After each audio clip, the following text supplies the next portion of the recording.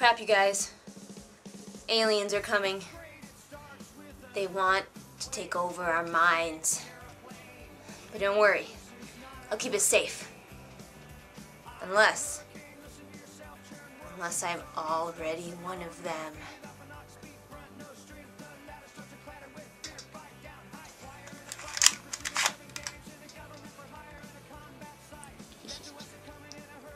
No, I'm not. Oh, crap. I have colander hair. Why do I keep doing that? Should not be allowed near weapons. Anyway, today we are here to talk about a book that I actually really liked.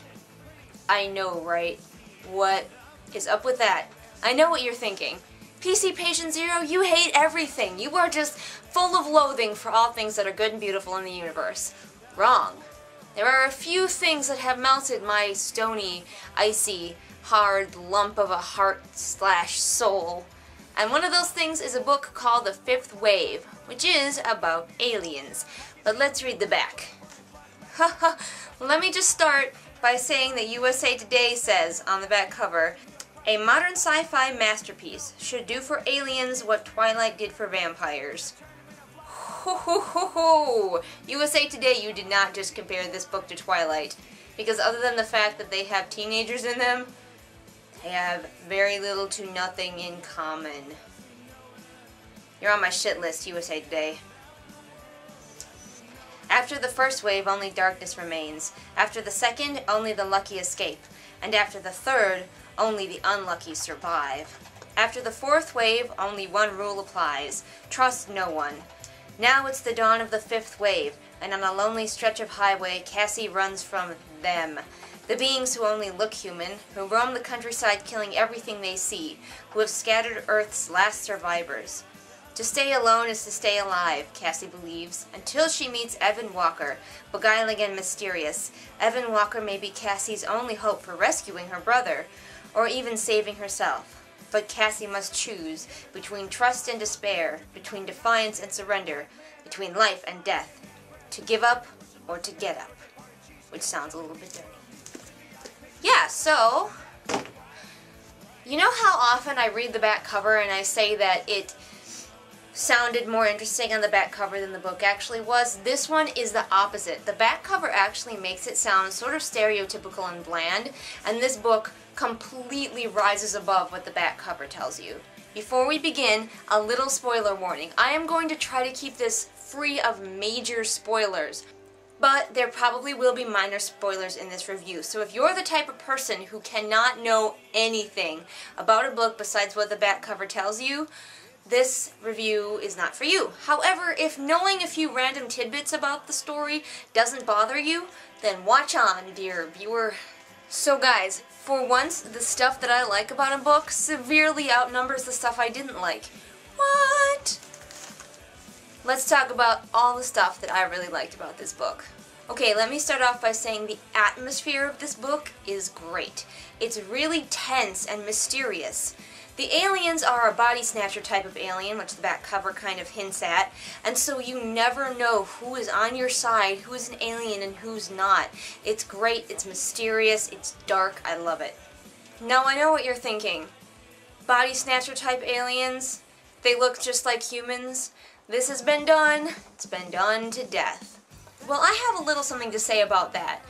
Rick Yancy, the author of this book, does an amazing job with it. He proves to us that old, used ideas are not bad ideas if you can rewrite them in an interesting way.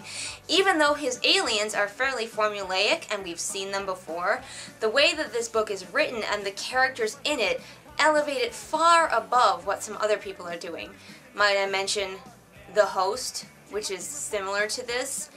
Yeah, this book is what the host kind of should be, you know, just with the basic overall premise of aliens taking over human bodies. The main characters were awesome. Cassie is the main female lead, and I know the back makes you think that Evan is going to be the male lead, but he's actually not. The male lead is a character called Ben, and I know what you're thinking, male and female lead, they must be a romantic interest to each other, but that's not actually what happens in the book. Evan is the romantic interest for Cassie, but he's not the male lead. So let's talk about Cassie. Cassie strikes me as not your typical female protagonist like we see in so many YA books these days. Oh my gosh, I'm so sick of them. You know the ones I'm talking about. She's a little bit Katniss-esque, but not quite as infuriating to read about. She's a little bit more self-aware, I feel. So even as she falls into some of her foibles, she understands that about herself. She knows that this is a problem for her, but she's not to the point where she can easily get past that problem. One of the things she has a problem with, and she admits to herself, is that she really does go for looks. And that's one of the reasons she likes Evan, is because he's attractive. But she knows that about herself, and knows it enough where she can use caution with him. The girl has a creeper meter. She can tell when someone's a creepin'. It's not like Edward, where she finds creepy behavior attractive. Cassie spends a lot of time caught between desire and instinct, which is pretty interesting because honestly, instinct usually wins. Even if something is pretty, if she senses that it might be dangerous, usually that instinct that it's dangerous will win out in the end. She isn't an emo. Yeah, she can be a little bit overdramatic at times, but she's a teenager, so what do you expect? It doesn't go over the top. She doesn't sit around and wallow in things constantly. I mean, granted, her world was destroyed, so that gives her a little bit of wallow fodder, but I just didn't notice it as bad as characters like, say, Triss from Divergent, who will not freaking stop wallowing in the second book long enough to wipe her own ass. And this girl will kill if she has to, but she's not like Katniss in that Katniss is like a freaking killing machine. She just, you know, she'll kill you if she has to, whatever, she doesn't care. Cassie strikes that really great balance of caring that she had to kill someone, but understanding that she had to do it to save someone else. At one point, bad shit's going down, and she shoots a bad guy, and carries on. Most YA characters would then have a several-minute-long monologue in their head about, oh, how I wish I didn't have to kill someone.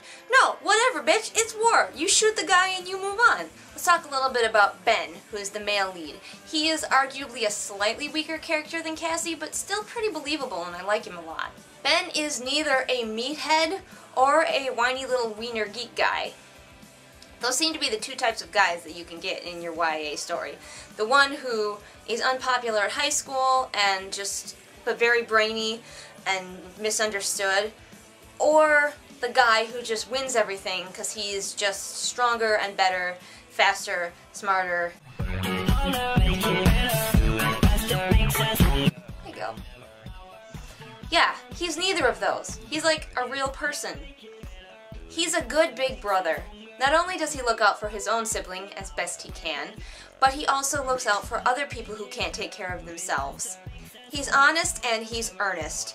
He seems just like a really sweet guy, the sort of guy that you would like to be friends with.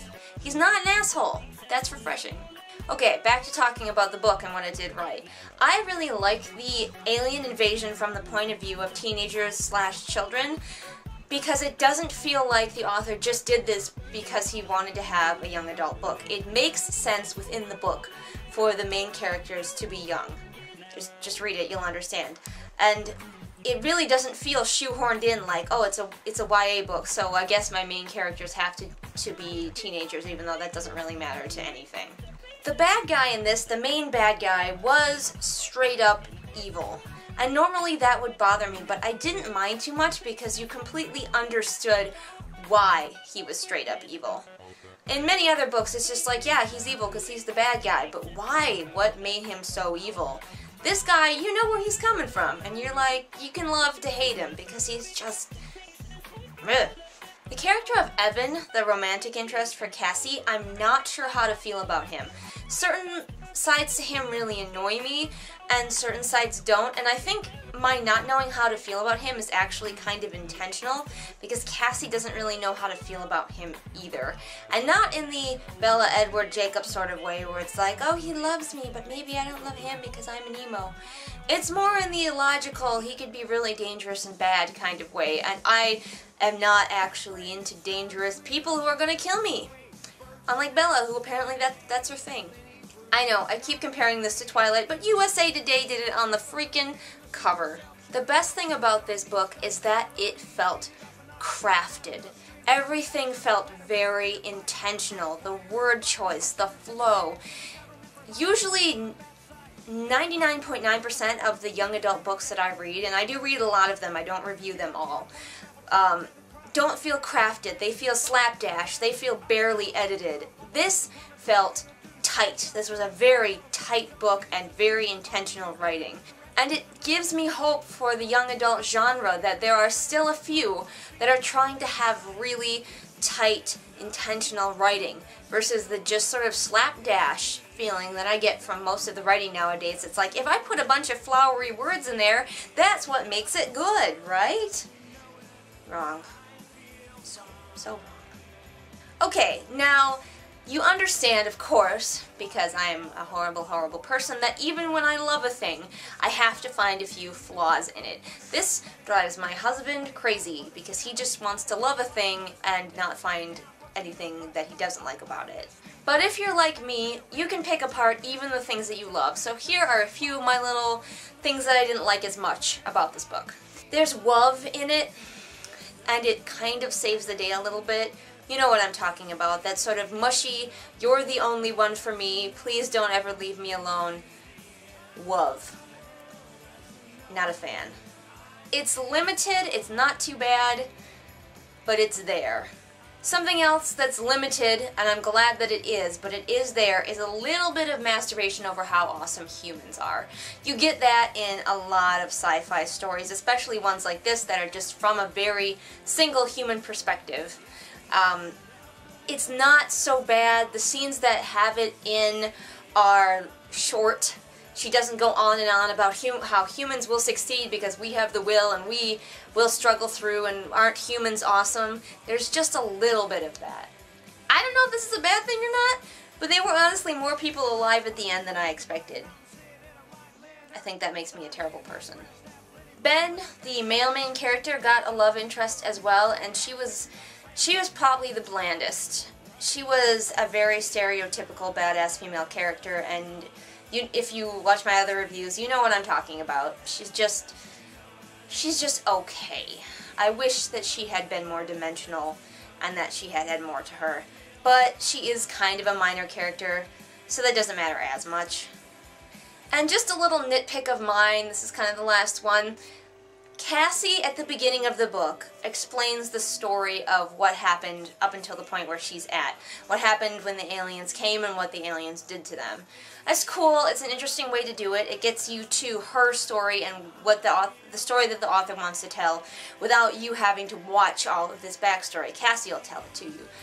But I think it could have been a little bit shorter, and she could have been a little bit less melodramatic about it. Like, her most melodramatic moments are in the telling of what happened before, and it's a tough balance to strike, because you want a character who cares about the things that have happened in her past, especially something as terrible as lots and lots and lots and lots and lots and lots and lots of people dying to horrible alien attacks. But sometimes it is a little bit annoyingly overdramatic, and you just want to be like, tone it down, honey. Tone it down. Easy. Ooh, just... Other than that, though, I really like this book. Have you guys read it? If so, leave me a comment. Some people really didn't like it. So I think it comes down to a matter of taste. And judging by this book, you can kind of see from this what I might be into. And if you agree with me, hey, maybe you and I should, like, hang out. And if you don't agree with me, get out. No, I'm just kidding. Get out. Leave your comments below. I know you will eventually. So, in the meantime, aliens are coming, bro. Defend yourselves.